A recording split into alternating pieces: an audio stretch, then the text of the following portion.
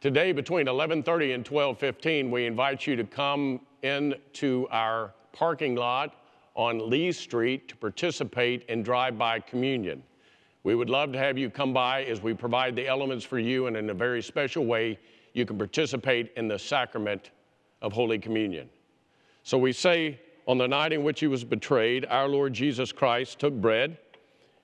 He gave thanks. He broke the bread. He gave it to his disciples, and he said, "Take and eat. This is my body, which is given for you. Do this in remembrance of me." When the supper was over, he took the cup. He held it before them, and he said, "Drink from this, all of you. This is my blood of the new covenant, poured out for you and for many for the forgiveness of sins. As often as you drink from this cup, do it in remembrance of me."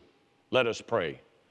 Lord God, pour out your Holy Spirit on these gifts of bread and cup. May they be for us the body and blood of Christ, that we may be for the world the body of Christ, redeemed by his blood. By your Spirit, make us one with Christ, one with each other, and one in ministry to all the world until Christ comes in final victory and we feast at his heavenly banquet. In your holy name we pray. Amen.